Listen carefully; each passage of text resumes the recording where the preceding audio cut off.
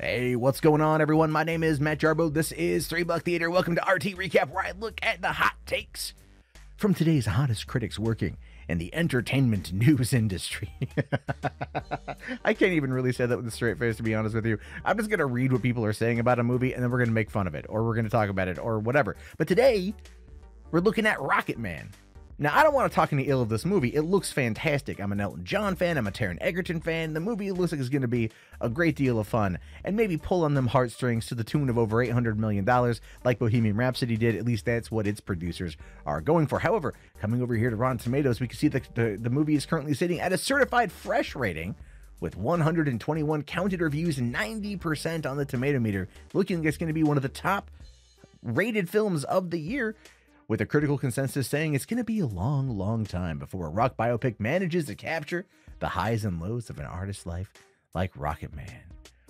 That's entirely possible. Let's see what they're saying here. So, Brad Wheeler, Globe and Mail, says it's a whimsy, magic, and metaphor. Thanks! You gave me 6 words on a 3.5 out of 4-star review. I can only imagine that the rest of your review is probably 8 words. Or 9 if you just have go see it.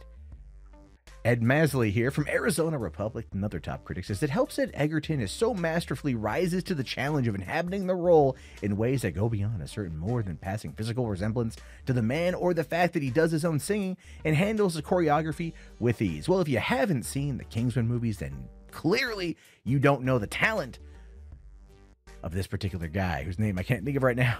Taron Egerton, that's what it is. Never mind the fact, if you check out DreamWorks Sing, he plays Johnny, the gorilla who sings Still Standing by Elton John and does it masterfully. So he was built and born and bred for this role. Thank you, Ed, for your contribution. Moving on, Peter Travers, Rolling Stone here, says, the young, gay, conflicted, and addicted Elton John is brought to life by an electrifying Oscar-caliber Taron Egerton and Dexter Fletcher's dazzling cinematic inventiveness. Forget the cliches. This one is you don't want to miss.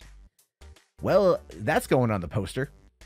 At least part of that is there. Probably they're gonna drop the forget the cliches, and they're just gonna say this one you don't want to miss. Peter Travers, Rolling Stone, and that's gonna be you're gonna find that quote on either the box art or it's gonna be on like the poster. They're gonna completely overlook the forget the cliches and go right for that. Anyway, and A.O. Scott's back. What's A.O. Scott got to say this time? I'm sure it's a dazzling take. He says, the point of Rocketman isn't self-aggrandizement. It's fan service of an especially and characteristically generous kind. Well, you know what, A.O.? Mr. Scott, if you're nasty. This is a movie about a larger-than-life guy who had his own problems, right? Clearly trying to be a singer, performer, and be a very larger-than-life personality, and this is a biopic of his life that Elton John fought to keep the drugs and the sex in. So clearly, it's a fan service movie for fans of, and I just kind of want to wait for it for a second here. Elton John. I know. Crazy to think that a movie celebrating the life of an established performer who is a permanent member of pop culture for now until the end of time is movie's fan service. Jesus, Scott. Anyway, Brian Truitt here from USA Today says, as much as Rocketman reminds of just how many outstanding songs Elton John has recorded, it also digs into the pain and emotion that lie within those toe-tapping treasures. Yeah, I actually kind of expect the song Still Standing to basically just be an entire thing about Elton doing a whole line of coke and then still standing at the end of the night. I'm making that up. I literally have no idea. If that's the case, I am going to pat myself on the back for being a massive predictor of this type of film. But obviously Brian here enjoyed it, and that is good. We also got Christy Lemire from RogerEbert.com saying Egerton gives a performance with such thrills and vulnerability, such charisma and pathos, that it's hard not to be wowed. Clearly you've never seen him as Eggsy in the Kingsman movies, so you don't know the palette of acting talent that Taron Egerton has. Chrissy Lemire from RogerEbert.com. Norman Wilner from Now Toronto says John's songs chased such massive emotional crescendos that they risk collapsing into themselves at every turn. When the movie takes a similar risk, it just feels right. Cool beans. You know, if you look at a movie like this, it's a biopic, but it's also kind of like a rock opera. right?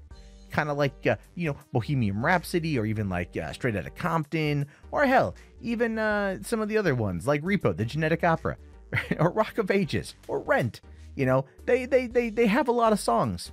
They have a lot of songs in them. That's what they do. But then again, when it takes, when it moves away from it, I guess what he says the movie does pretty well. Okay, Norman, I appreciate your Canadian take on this one. And we have Andrew Parker here from The Gate saying the best full-on musical phantasmagoria. Hold on here. What? About a famous person destroying and reclaiming their life since Bob Fosse's All That Jazz. I'm more stuck on the phantasmagoria because I had to go look it up here. It says that it's a sequence or real of real or imaginary images like those seen in a dream. Well, thanks for that one. Anyway, let's look at the one rotten review that's here. This is the one. This is the only rotten review that I can find on the front page. It's from Todd Gilchrist of Birth Movies Death. And it kind of feels that this is the right outlet to do it, to be fair, because they kind of hate everything. Now, he says, Rocketman feels slightly like missed opportunity to dig a little deeper into the life and humanity of a person who has earned his place in pop cultural firmament. If I'm saying that correctly. Yes, that probably is what the movie's going for. But you gave it a rotten review by basically trying to say here that it just didn't dig as deep as you would have liked it to. But everything else sounds pretty goddamn positive. There's always going to be one negative Nelly in the bunch, and that negative Nelly is usually someone from Birth Movies Death. Anyway, that is my hot take on their hot takes. What do you guys think about this? Let me know down in the comments below. Are you planning to see Rocketman this weekend? Are you going to rock out to some Elton John? Are you gonna look at this movie and think, man, this is a crazy sequel to Kingsman 2: The Golden Circle. This is what happened with their friendship once the movie was over. Or are you just gonna wait for home video and not really care much about it anyway? I want to hear your thoughts, your opinions. Let me know down in the comments below. Have yourself a great day, guys, and peace out.